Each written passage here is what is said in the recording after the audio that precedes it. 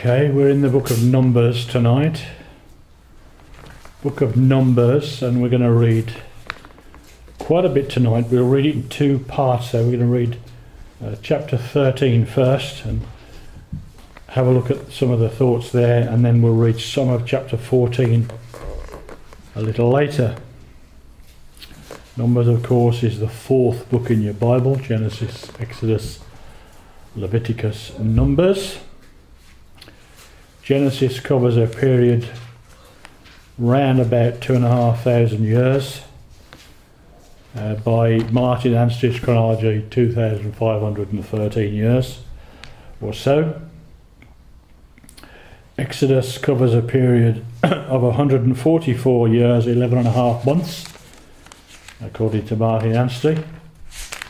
Leviticus, of course, which is the offerings after they have come out of Egypt and the tabernacle has been set up. Leviticus covers a period of just 1 month. And then the book of Numbers, which of course takes place also after the coming out of Egypt, covers a period of around, I think, 144 years. 38 years and 9 months is the book of Numbers. And we're going to read from chapter 13, verse 1. And the Lord spake unto Moses, saying, Send there men, that they may search the land of Canaan, which I give unto the children of Israel. Of every tribe of their fathers shall ye send them out, every one a ruler among them. And Moses, by the commandment of the Lord, sent them from the wilderness of Paran. All those men were heads of the children of Israel. And these were their names: of the tribe of Reuben, Shammua, the son of Zachar; of the tribe of Simeon, Shaphat, the son of Hori; of the tribe of Judah, Caleb, the son of Jephunneh; of the tribe of Issachar, Igal, the son of Joseph; of the tribe of Ephraim, Oshea, the son of Nun; of the tribe of Benjamin, Palti, the son of Raphu; of the tribe of Zebulun, Gadiel, the son of Sodai; of the tribe of Joseph, namely of the tribe of Manasseh, Gadai, the son of Susai; of the tribe of Dan, Amiel, the son of Gamalai; of the tribe of Asher, Sethur, the son of Michael; of the tribe of Naphtali, Nabi, the son of Vafsi; of the tribe of Gad, Guel, the son of Makai. These are the names of the men which Moses sent to spy out the land. And Moses called Oshea, the son of Nun, Jehoshua. And Moses sent them to spy out the land of Canaan, and said unto them, Get you up this way southward, and go up into the mountain, and see the land what it is, and the people that dwelleth therein, whether they be strong or weak, few or many. And what the land is that they dwell in, whether it be good or bad, and what cities they be that they dwell in, whether in tents or in strongholds. And what the land is, whether it be fat or lean, whether there be wood therein or not. Be ye of good courage, and bring of the fruit of the land. Now the time was the time of the first ripe grapes. So they went up and searched the land from the wilderness of Zin unto Rehob, as men come to Hamath. And they ascended by the south, and came unto Hebron, where Ahiman, Shishai, and Talmai, the children of Anak, were. Now Hebron was built 7 years before Zoan in Egypt. They came unto the brook of Eshcol, and cut down from thence a branch with one cluster of grapes, and they bare it between two upon a staff, and they brought of the pomegranates of the figs. The place was called the brook Eshcol, because of the cluster of grapes which the children of Israel cut down from thence. And they returned from searching of the land after 40 days, and they went and came to Moses and to Aaron, and to all the congregation of the children of Israel, unto the wilderness of Paran, to Kadesh, and brought back word unto them, and to all the congregation, and showed them the fruit of the land. And they told him and said, We came unto the land whither thou sentest us, and surely it floweth with milk and honey, and this is the fruit of it. Nevertheless the people be strong that dwell in the land, and the cities are walled and very great. And moreover we saw the children of Anak there. The Amalekites dwell in the land of the south, and the Hittites and the Jebusites and the Amorites dwell in the mountains, and the Canaanites dwell by the sea and by the coast of Jordan. Caleb stilled the people before Moses and said, "Let us go up at once and possess it, for we are well able to overcome it." But the men that went up with him said, "We be not able to go up against the people, for they are stronger than we." And they brought up an evil report of the land which they had searched unto the children of Israel, saying, "The land through which we have gone to search it is a land that eateth up the inhabitants thereof. And all the people that we saw in it are men of great stature. And there we saw the giants, the sons of Anak, which come of the giants. And we were in our own sight as grasshoppers, and so we were in their sight."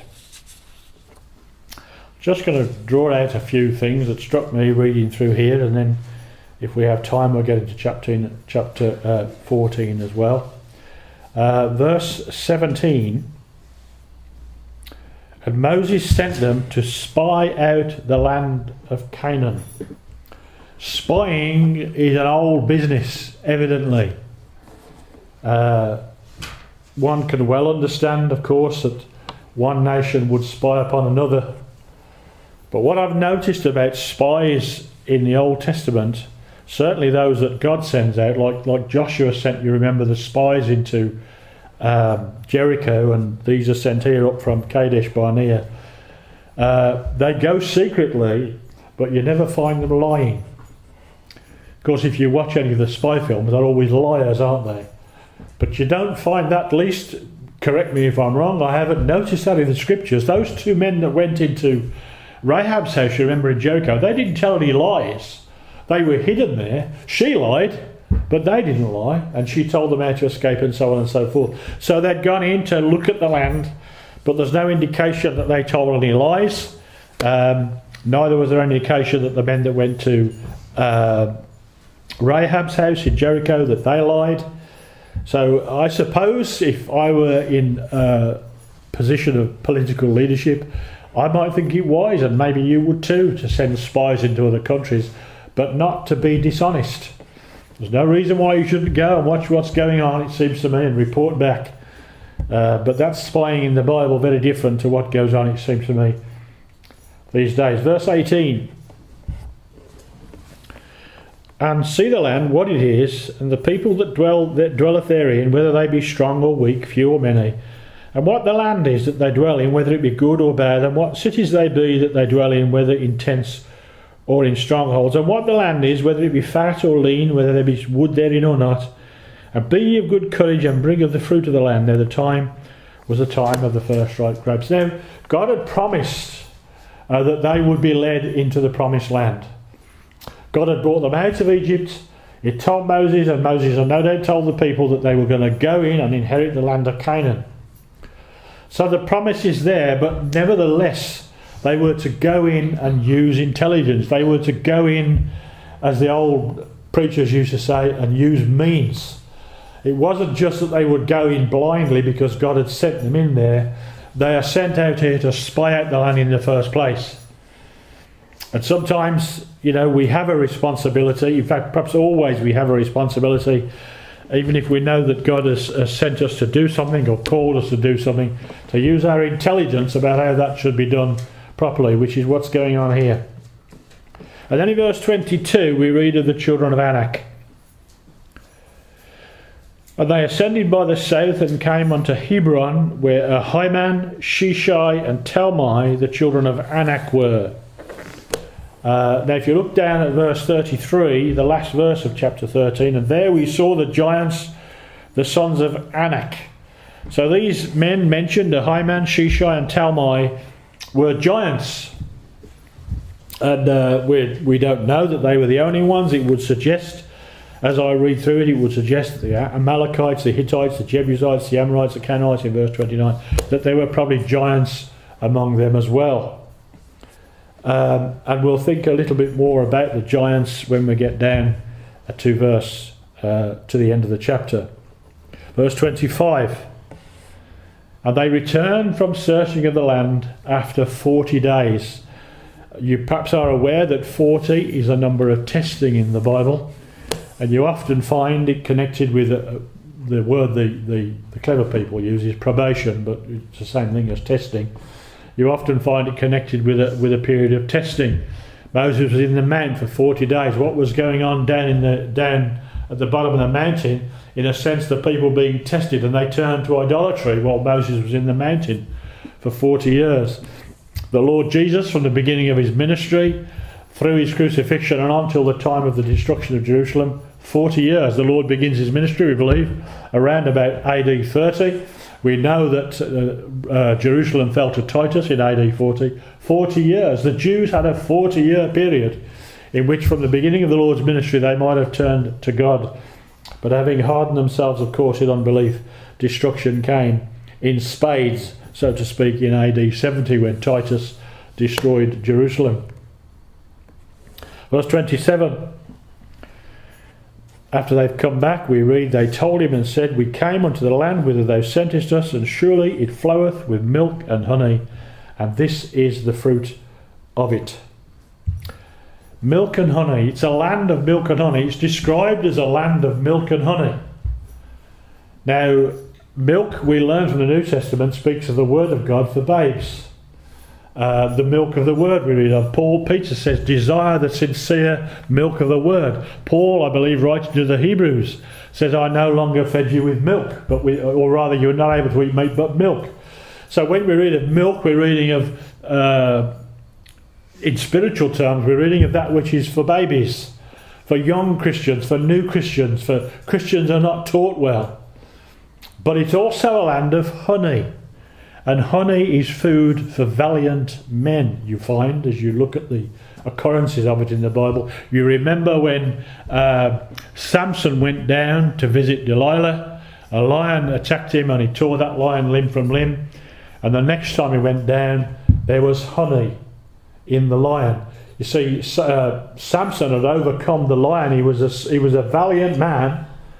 And after defeating that lion, he finds the honey. You remember when Saul is fighting with the Philistines, and he tells his own army that they're not to eat anything. And Jonathan hasn't heard this, and so Jonathan, having defeated the Philistine garrison, finds some honey dripping from a honeycomb, and he puts his staff in the honey, you remember, and he takes the honey after he has destroyed the Philistine garrison. It's food for valiant men, or shall we just say for men. And of course the greatest illustration of all, which you'll only find in the King James Bible, is in Luke 24, where after the Lord's resurrection, they give him a piece of broiled fish and an honeycomb. After his victory, he eats the honeycomb in the King James Bible, but not in most of the others. It's food for men. A land of milk and honey. Is that where God meets the needs of babes and meets the needs of the mature?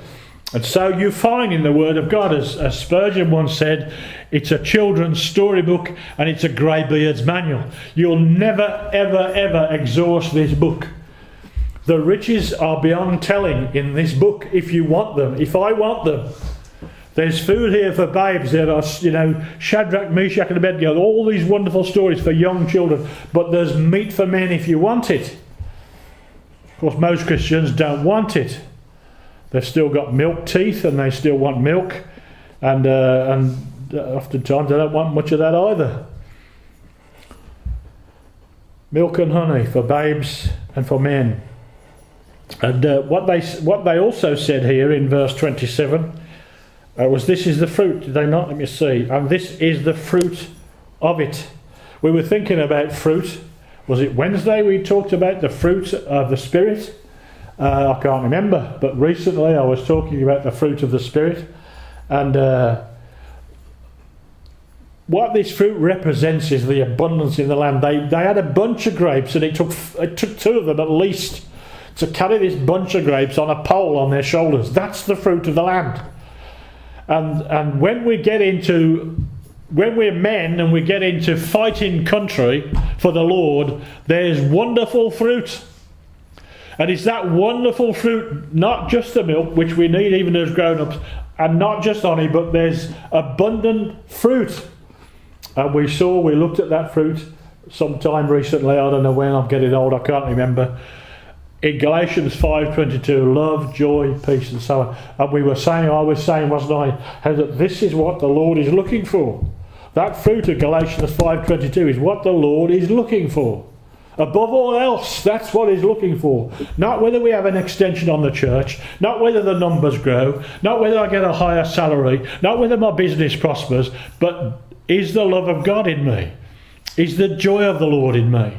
Do I know peace with God, and so on? That's the fruit that God is looking for. And here in the promised land, that is the place where we ought to be with God.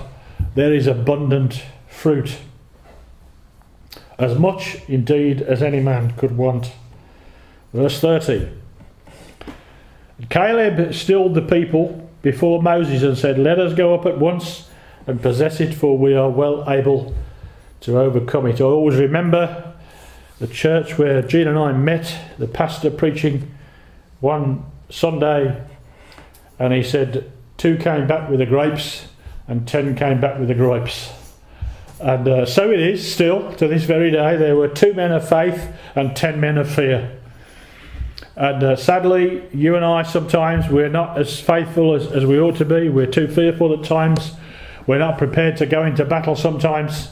And it isn't pleasing, nor is it honouring to God when we back off from what He's told us to do. But Caleb and Joshua were different altogether. And what you find, as we might get into in chapter 14, is that those moaners all died in the wilderness, but Caleb and Joshua went on into the promised land. Indeed, Joshua led them in. He's called Oshea in verse 16 here, and Moses calls him Jehoshua.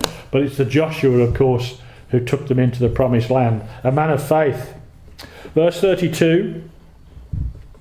And they brought up an evil report, that is the other 10. They brought up an evil report of the land which they had searched unto the children of Israel. The land through which we have gone to search it is a land that eateth up the inhabitants thereof, and all the people that we saw in it are men of great stature. We need to be very careful about publicising our fear and unbelief. This had a real detrimental effect upon the whole congregation. It brought great harm. These men coming back in unbelief and speaking out their unbelief and their fear caused great harm in the congregation. I've heard here once or twice, I'm not going to name any names, and I've not got anybody in mind who's here tonight, but I've heard some extraordinary statements of unbelief, sometimes in the back room, come out of people's mouths, as though God's going to close us down tomorrow. Nonsense! Nonsense! There's no reason to think so. At least I'm not aware of any reason to think so. God hasn't been doing that for the last several years. Last Sunday morning was a blessing. We had a number of visitors. But even if we hadn't had visitors, it would still be a blessing. Amen. But we are all, so often I hear people just uttering their fear and unbelief. We need to be careful that we're not guilty of that, because it can make the Christian life difficult for others. It can pass that fear on to others. The Lord Jesus said, didn't he, men shall give an account of every idle word they speak. And what was their fear here? The men of great stature. Look at verse 33. And there we saw the giants, the sons of Anak, which come of the giants, and we were in our own sight as grasshoppers, and so we were in their sight. These men must have been huge. Huge. We know that some of them were around 12 feet tall. We know that Goliath, if you take the cubit as 1'9", Goliath was either 11'6" or 12'3". We know that Ogbed, the king of Bashan, was 13'6". There are rumours of skeletons, I don't know whether they're true, but there are rumours of skeletons being found 36 feet tall. They said we were grasshoppers. Now, how big is a grasshopper compared to you? In their sight, these men were colossal, and that's what they were afraid of. Now, I'm going to say, I have no doubts in my own mind, that these are the kind of men that appeared in Genesis chapter 6. Calvin, who was as blind as a bat coming in backwards, says this was the sons of Shem, and all the Calvinists have followed me ever since. Nonsense. They were giants. The Bible says they were giants. They were what are called the demigods. They were the giant men of Greek mythology. They were not the sons of Shem at all in Genesis 6. And so we find them here. Huge, huge men. And they're still around in Canaan when, of course, the Israelites get in there.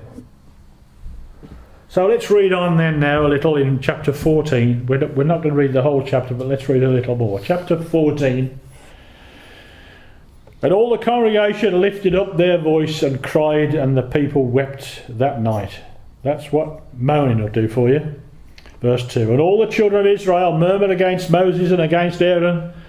And the whole congregation said to them, Would God that we had died in the land of Egypt, or would God we had died in this wilderness? And wherefore hath the Lord brought us unto this land to fall by the sword, that our wives and our children should be a prey? Were it not better for us to return into Egypt? And they said one to another, Let us make a captain, and let us return into Egypt. Then Moses and Aaron fell on their faces before all the assembly of the congregation of the children of Israel. And Joshua the son of Nun, and Caleb the son of Jephunneh, which were of them that searched the land, rent their clothes. And they spake unto all the company of the children of Israel, saying, The land which we passed through to search it is an exceeding good land.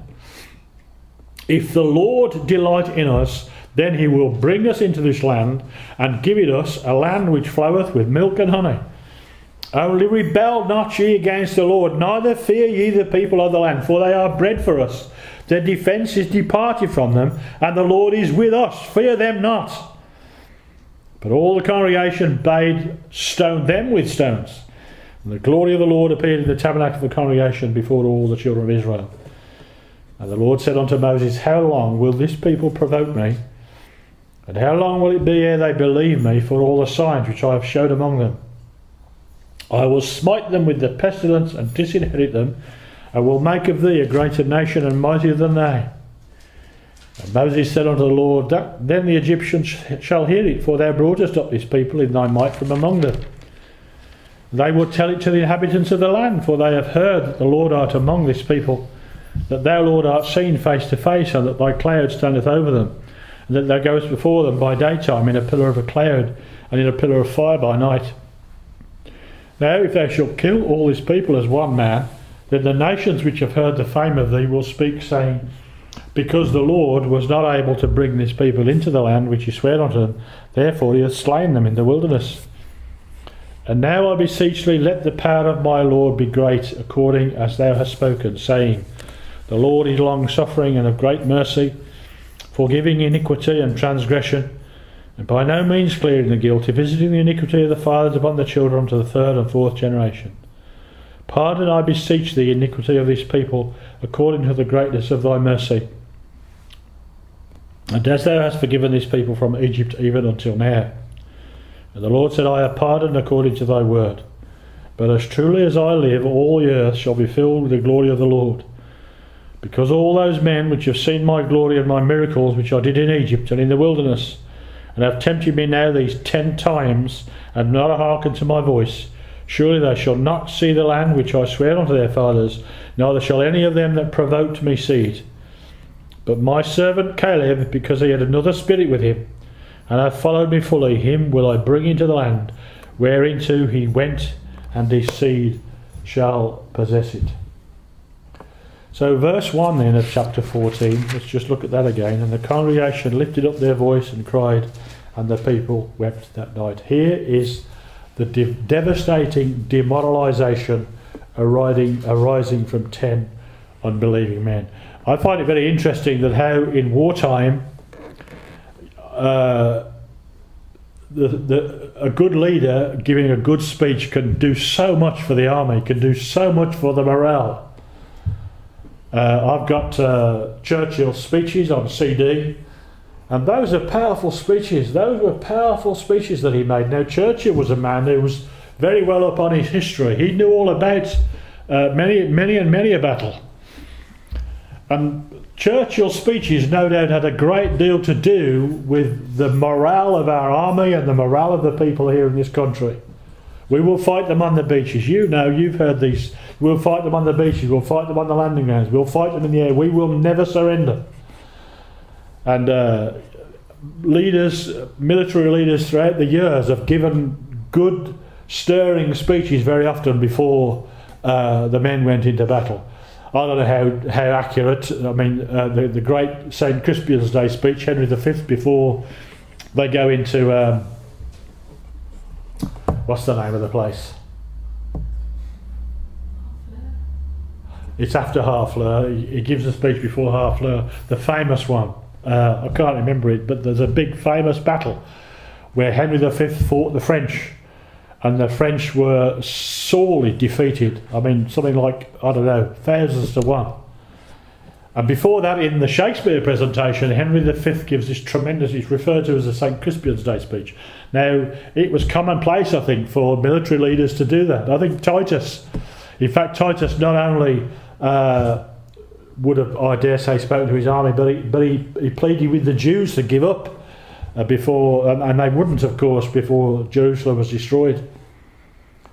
And so we see here, they lifted up their voice and cried, and the people wept that night. And we read on in those few verses about their absolute unbelief. Would God that we had died in the land of Egypt. Would God we had died in this wilderness.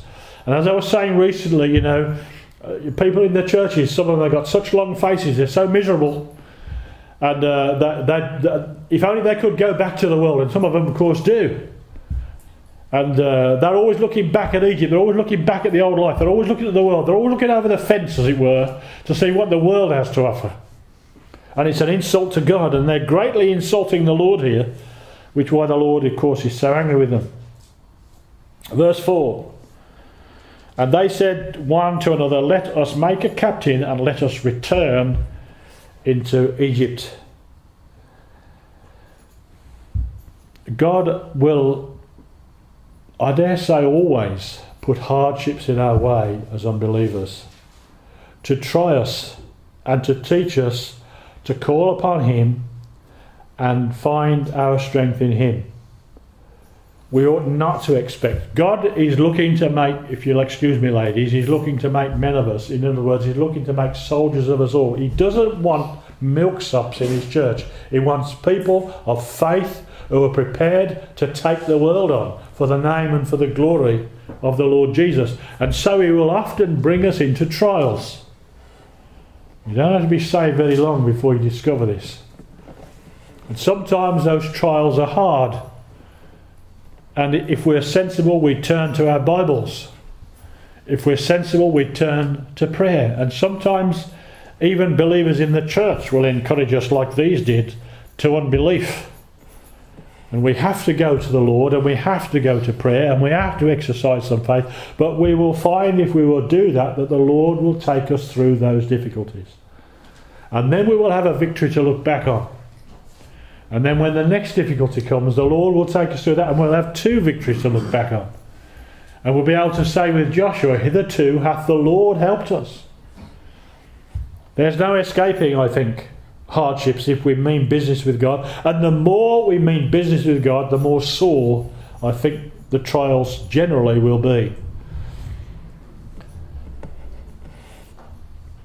Christians sometimes find that the way is harder than they expected, perhaps, so they decide to go back to the old life.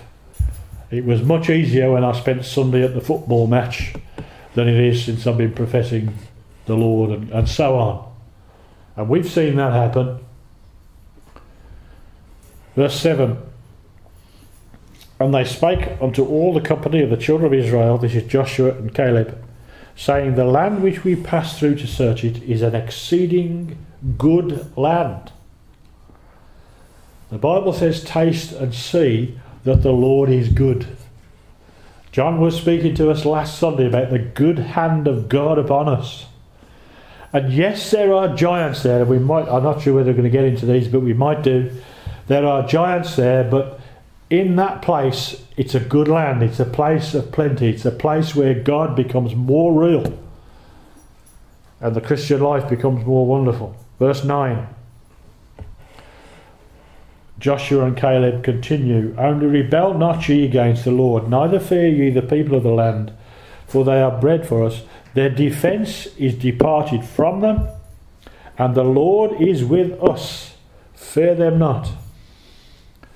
As Paul writes to us in the Roman letter, if God be for us, who can be against us?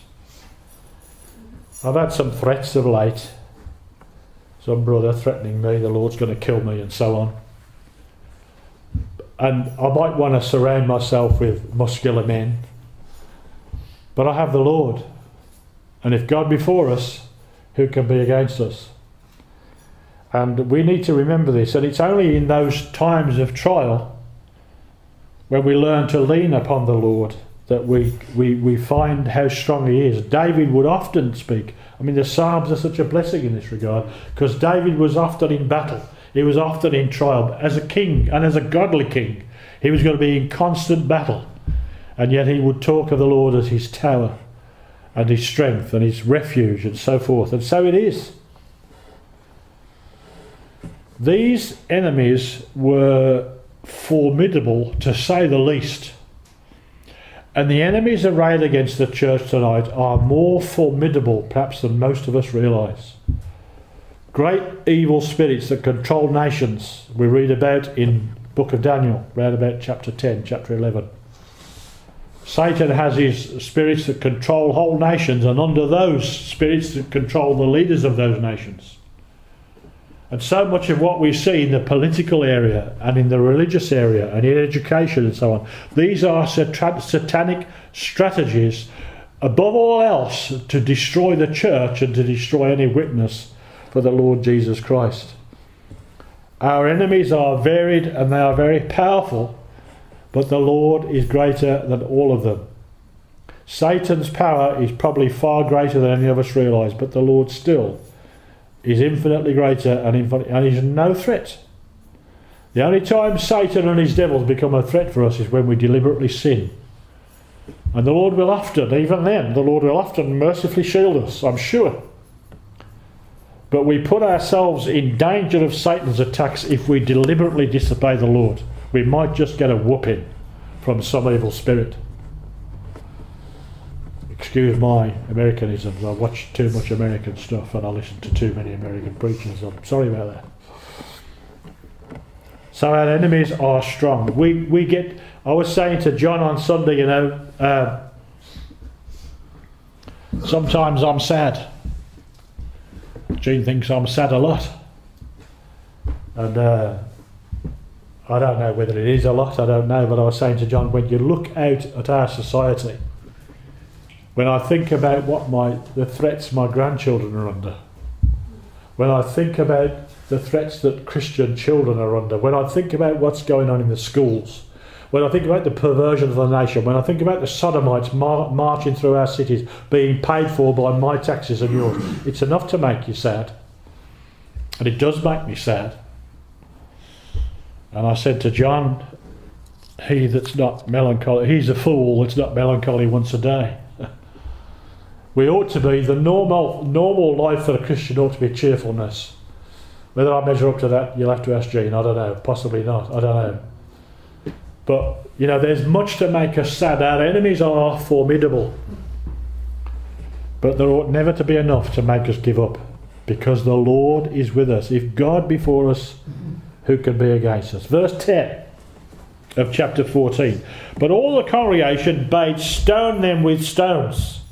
This is Caleb and Joshua now. These are the 2 of the 10 that came back with the grapes instead of the grapes. And now, because they've spoken up faithfully, the rest of the people want to stone them.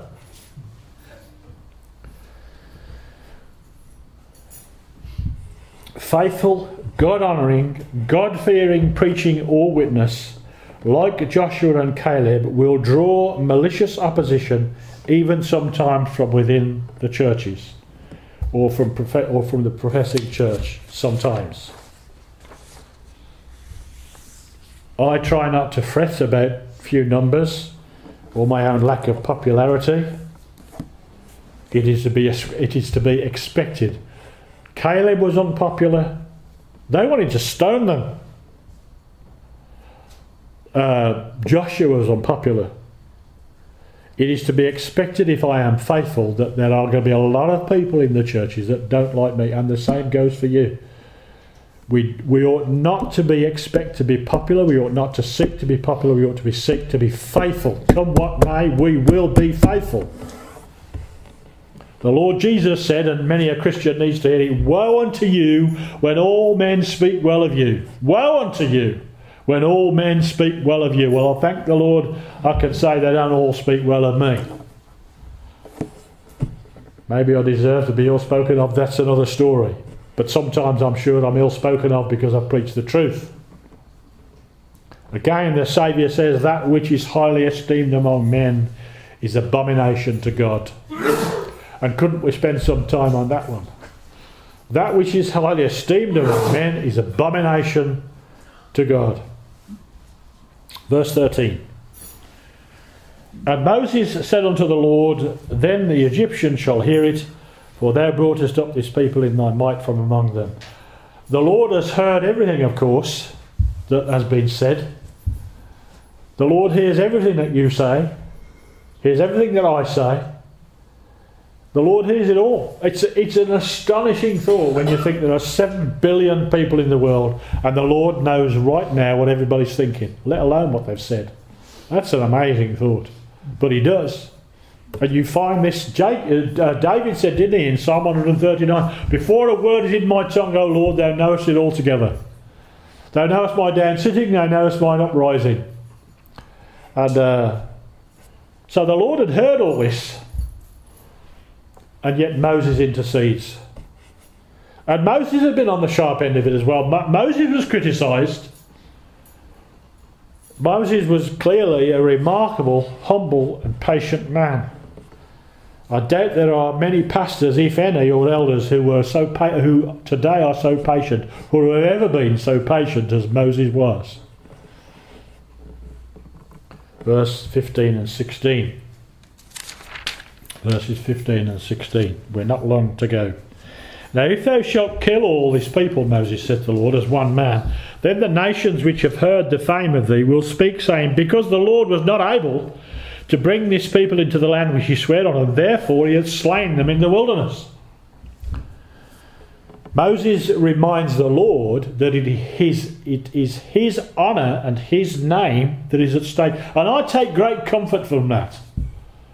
I believe the Lord will look after me because his name and his honour is at stake. For 40 years I've been telling people I'm a Christian. For 40 years I've been telling people Jesus Christ is Lord. I believe that God will look over me for his own name's sake and for the sake of the name of the Lord Jesus Christ. Because for years I've been telling people he is the Lord. And therefore I believe, as David says in Psalm 23, in fact let me just get the words right, because it really is a comfort and a consolation to me. Psalm 23, David says, he restoreth my soul, he leadeth me in the paths of righteousness for his name's sake. And I thank the Lord for that.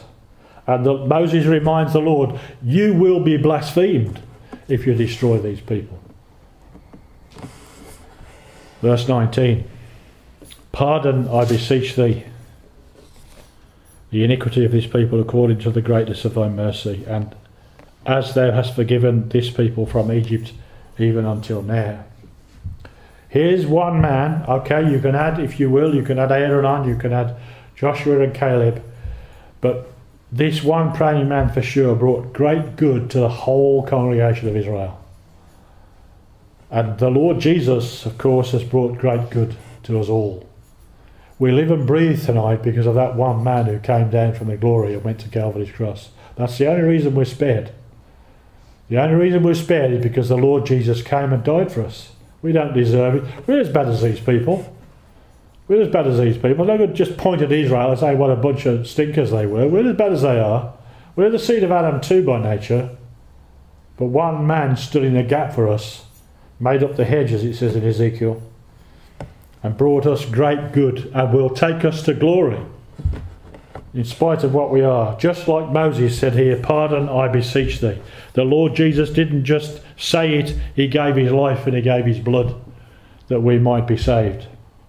Verses 22 and 23, we're nearly done. 22 and 23. Because all those men which have seen my glory and my miracles which I did in Egypt and in the wilderness, and have tempted me these 10 times, and have not hearkened to my voice, surely they shall not see the land which I swear unto their fathers, neither shall any of them that provoked me see it. They're going to reap what they had sown. And sadly, even for Christians, this is true. We're warned about this in Galatians chapter 5. God did not immediately destroy them because Moses had interceded for them, but none of them made it out of the wilderness. They spent their lives in the wilderness. And whining Christians, and I'm like them sometimes, if they're not careful, well, they will. They'll spend their lives in the wilderness. Bread and circuses, that's all so many of them want. And they'll spend their lives in the wilderness. They'll never make it this side of glory into the promised land. They'll never come to know what it is to enjoy the milk and honey and the grapes of Eshcol. What it is to know the good land which the Lord has provided. Because they're always moaning. I can't do this, I can't do that, I can't do the other. The church can't do this, the church can't do that, the church can't do the other. As I say, if we will not trust the Lord, we too, as so many are today, will spend our lives in a spiritual wilderness. I used to, I've said this to you before, I used to be bothered by that hymn, trust and obey, for there's no other way to be happy in Jesus but to trust and obey. Because I always thought, well, I'm saved by grace, so how can it be that I've got to trust and obey to be happy in Jesus? But that's the point, it's to be happy in Jesus. It's when we're obedient that we're going to discover, we're going to have the milk and honey, so to speak. We're going to find the grapes, and we're going to have the spiritual joy that God saves us to have. But if we don't trust and if we don't obey, we will be saved if we've trusted Him for our salvation, but we'll just be miserable. And the churches I mentioned, I think Wednesday, didn't I? I used to preach in 12 churches. I only preach in 2 now. 10 of them went south because they were miserable. They were so miserable, it was beyond belief. I'd go in on a Sunday night, you could tell I didn't want to be there. No sooner you'd said amen, the back door was flapping like a bee's wing, they were out. And now they're gone. I'm perhaps being a bit too flippant about it, it's really sad. God has removed those candlesticks. We talked, didn't we, on, was it Wednesday, about cutting down the tree?